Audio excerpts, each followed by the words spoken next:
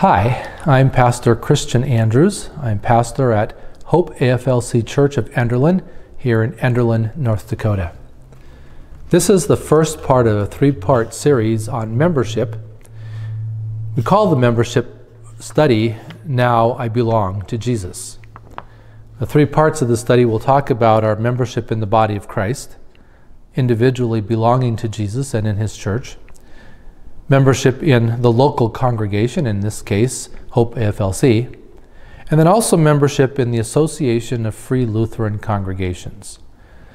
Our congregation is a Free Lutheran church, a member of this association, and so it's important to understand what the association is also about. We start our study with part one, membership in the body of Christ. We get from the Reformation three truths, three pillars that we can build on, foundational principles that guide our faith and relationship to God. The first of these pillars is the Word alone. The second is grace alone. And the third is faith alone. We have three alones, and yet they work together, each of them individually in their place. Everything that we believe is based on a source that we believe has no errors and is faultless in its authority. We call that source the Bible, or the Word of God. This is the only authority that we have written for us. We believe it is the authority that it is because it is God speaking to us. It is God's Word. The Bible itself speaks of itself that way. One of the places where we find the Bible talking about itself is in a letter to a young pastor named Timothy. The author of that letter was the Apostle Paul, and we believe that the Holy Spirit inspired him to write these words. All Scripture is breathed out by God and profitable for teaching, for reproof, for correction, and for training in righteousness, that the man of God may be complete, equipped for every good work.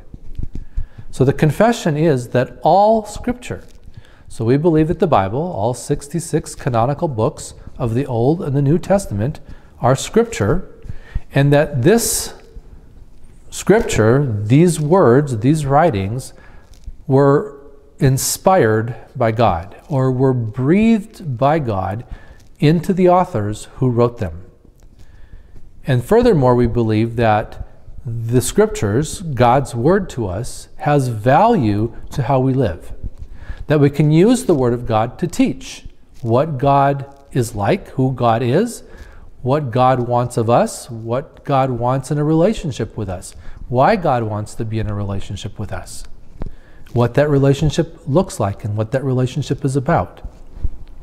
We can use God's Word, the Scriptures, for reproof.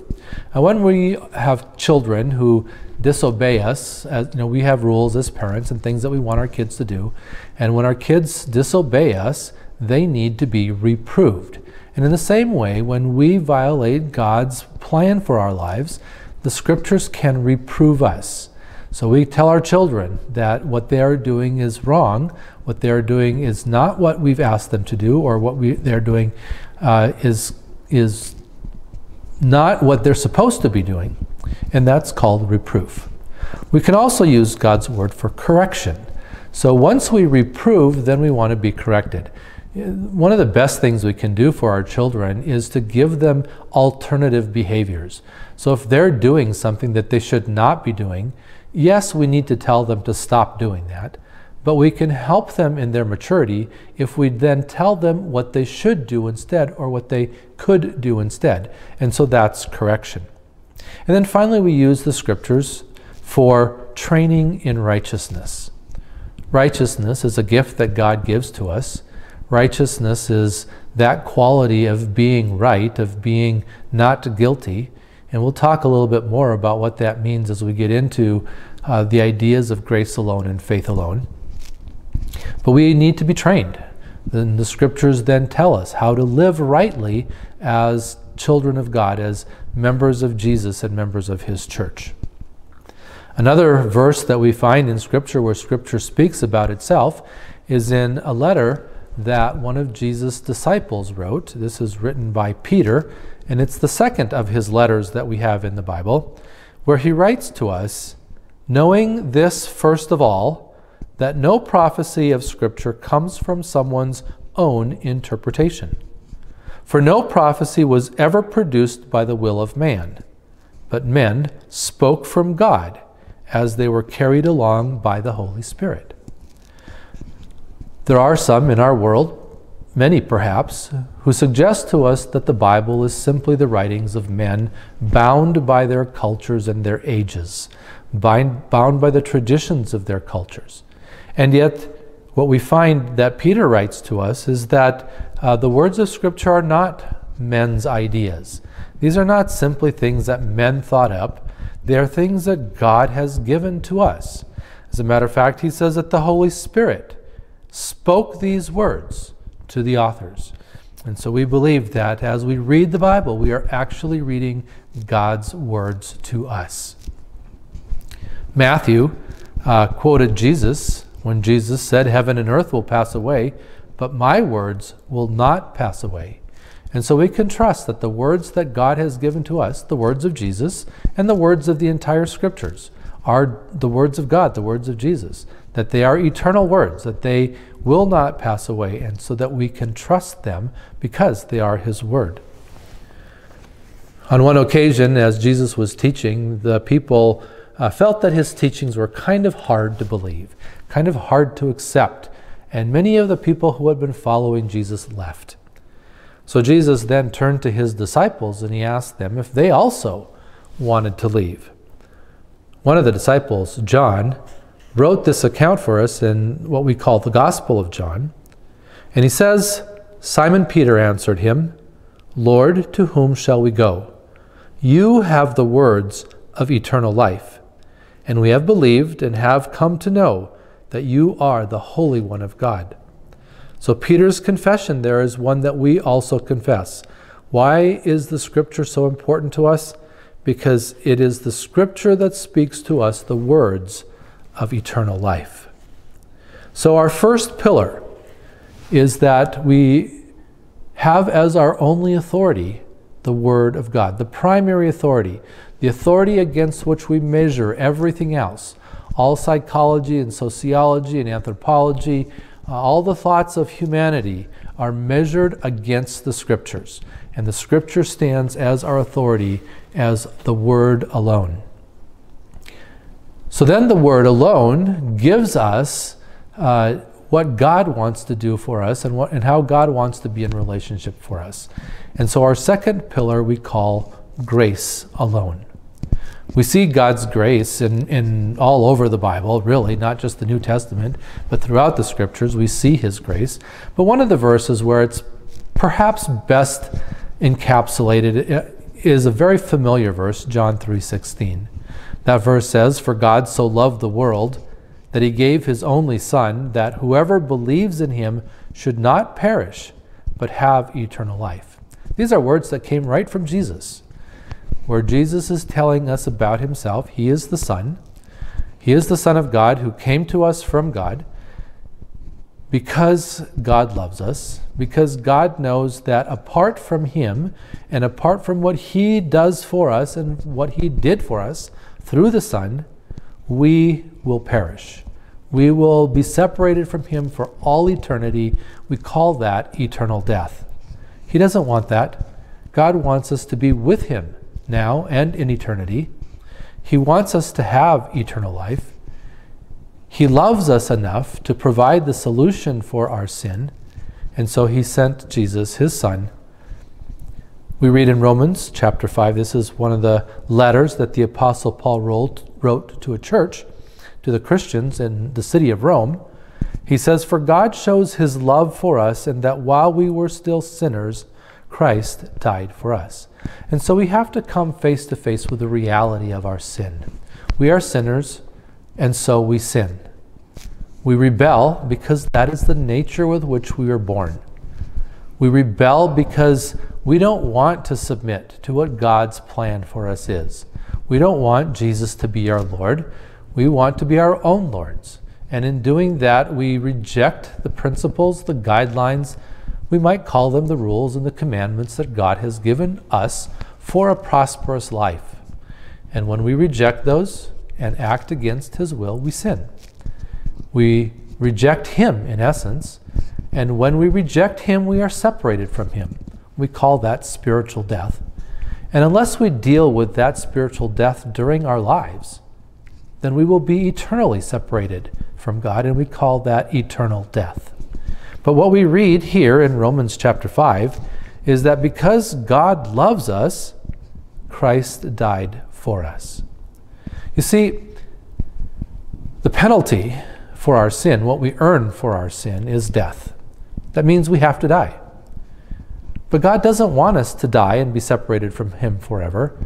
So Jesus came and died in our place. That is, He took on Himself the consequences of our sin so that we would not have to suffer those consequences. He did that because He loved us. He did that while we were still sinners, even though we are sinners. Maybe we could even say because we are sinners, Christ died for us. Another one of the letters that Paul wrote was to the Christians at a city called Ephesus. And there he wrote, "But God, being rich in mercy, because of the great love with which He loved us, even when we were dead in our trespasses, made us alive together with Christ. By grace you have been saved." So that last phrase, "by grace you have been saved," is the summary of what God did for us. It's His grace that He uses to show us His great love. And in His great love, even while we were dead in our sin, the Bible calls them trespasses because we cross a boundary line where we're not supposed to cross, we are made alive. We are given life through the forgiveness of sins because of what Christ Jesus did for us. Luke was a doctor who traveled often with the Apostle Paul. He wrote for us the Gospel of Luke, and he also wrote for us the book called the Acts of the Apostles. And often in that book, he quotes from sermons that Peter or Paul or one of the other leaders of the church preached. And these are some words from one of the sermons that he quotes that's found in Acts chapter 15. But we believe that we will be saved through the grace of the Lord Jesus, just as they will. So we're talking about a couple of different groups of people, probably the Gentiles and the Jews. And the fact is that salvation is for everyone. But again, it's through the grace that God gives to us. Again, going to the letter to the Ephesians, we read, "In Him we have redemption, through His blood, the forgiveness of our trespasses, according to the riches of His grace, which He lavished upon us in all wisdom and insight, making known to us the mystery of His will, according to His purpose, which He set forth in Christ as a plan for the fullness of time, to unite all things in Him, things in heaven and things on earth." Our sin makes us slaves to sin. When we sin, we are bound to sin and slaves of sin. So Jesus shed His blood as a payment to redeem us, to buy us out of our slavery to sin and to set us free. He does that by forgiving our sins, and He does that because of the riches of His grace. I love the word lavished. It's just poured out overwhelmingly, overpouring, more than we ever need. He gives us His grace. Again, in the letter to the Ephesians we read, "For by grace you have been saved through faith. And this is not your own doing. It is the gift of God, not as a result of works, so that no one may boast." So once again, we see God's grace at work in pouring out for us this gift from God. We also see that it's not something that we can earn. There are no works that we can do. There's no rationing that we can do, no reasoning that we can do. There's nothing that we can do. That's why it says this is not your own doing. We don't deserve what God gives to us. We don't deserve his declaration of innocence. We don't deserve to be purchased out of slavery to sin. And yet God, because he is a God of grace, has done that for us and has given us this gift. So the Word alone teaches us that our salvation, that our relationship to God is based fully and completely on his grace for us. Not as something we do, but as a gift that he gives to us. That same verse, Ephesians chapter 2, verse 8, also then shows us the third of our pillars. For again it says, "For by grace you have been saved through faith. And this is not your own doing, it is the gift of God." So grace and faith and salvation, this whole package deal, comes to us as a gift from God. Again, going to the letter to the Romans, we read, this is in chapter 3, "But now the righteousness of God has been manifested apart from the law," and we have read just before that the law shows us our sin and shows us that we are condemned because of our sin. "Although the law and the prophets bear witness to it, the righteousness of God through faith in Jesus Christ for all who believe.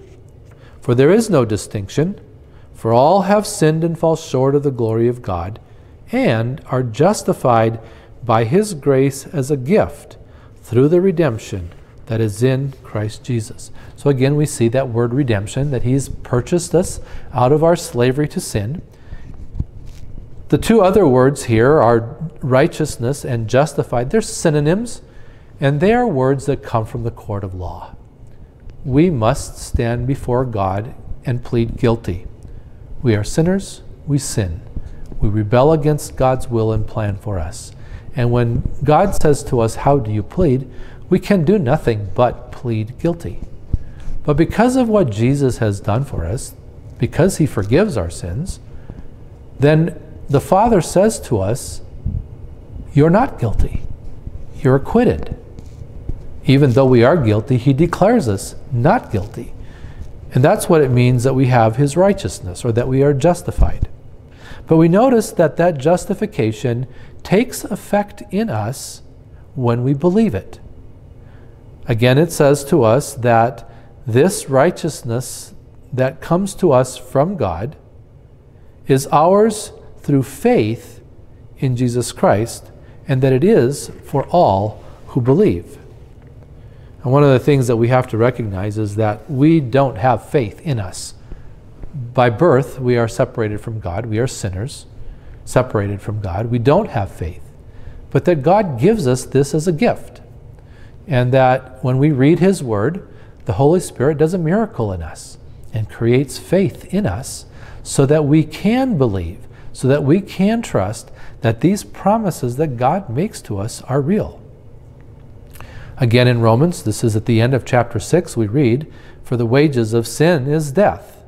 So again, what we do is earn death. We earn separation from God because we rebel against God. But, he says, the free gift of God is eternal life in Christ Jesus our Lord. So we are simply called to believe and accept that this is true. John wrote to us in his gospel in chapter 14 these words of Jesus, where Jesus said to him, "I am the way and the truth and the life. No one comes to the Father except through me." Our relationship with Jesus is an exclusive relationship. It's based on the faith that he gives to us, and the content and focus of that faith is Jesus.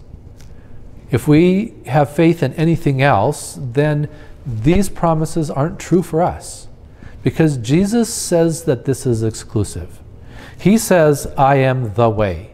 So he is the only way that we can get to the Father in heaven. He says, "I am the truth." So he is the only truth that can lead us to life with the Father in heaven. He says, "I am the life." So the only way that we can have life is by having the life who is Jesus. Again, in the letter to the Romans, this is in chapter 10, we read, "Because if you confess with your mouth that Jesus is Lord, and believe in your heart that God raised him from the dead, you will be saved. Confessing in our mouth is what we believe in our hearts. We say what we believe. What comes out of our mouths is what is in our hearts. And so when we surrender our wills, when we surrender our rebellion to God and welcome Jesus as Lord over our lives, because of what he's done with us, which is what we believe, that God raised him from the dead, then the promise is that we will be saved. Now, when we say that God raised Jesus from the dead, we have to ask, well, why was Jesus dead? Well, because he died. And why did he die? He died the death that we deserve, to take our place in the consequences for our sin. So when we say that we believe that God raised him from the dead, we're agreeing and believing and accepting and trusting that that death was for me, and that that resurrection was for me, to prove that Jesus has the power and the authority to forgive sins and to give life. The disciple John also wrote some other books in the Bible. He wrote 3 little letters, and he also wrote what we call the Revelation of John.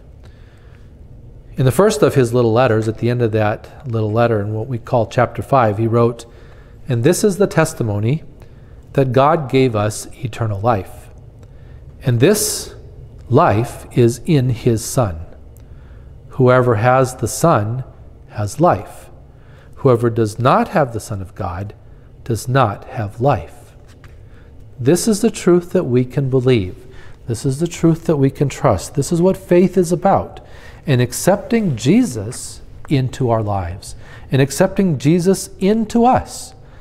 It says, whoever has the Son has life. So if we have Jesus, if we have the Son in us, living in us, then we have life. As John also wrote in his Revelation, this is in chapter 3, "Behold, I stand at the door and knock. If anyone hears my voice and opens the door, I will come in to him and eat with him, and he with me." Now, eating was something very special in first century Palestine. You didn't eat just with anybody. Jesus ate with a lot of people because he was building relationships with them. So when he says that he wants to come in to us and eat with us, what he's saying is that he wants to be in an intimate relationship with us.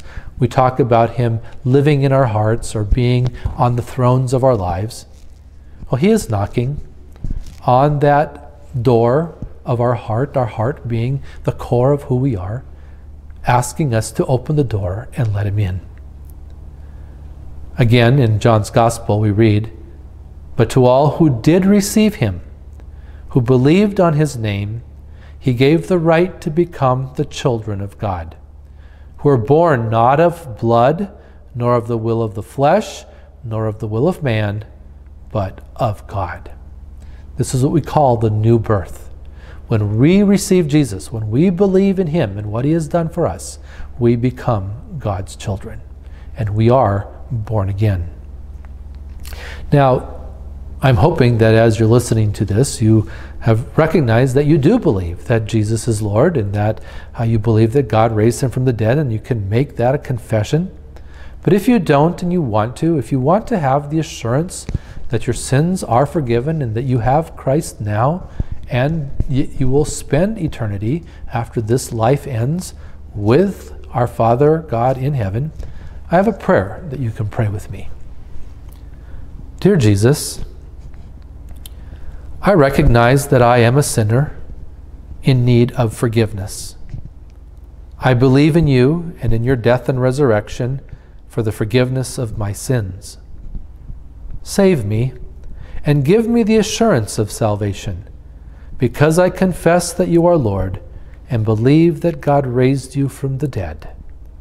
Amen.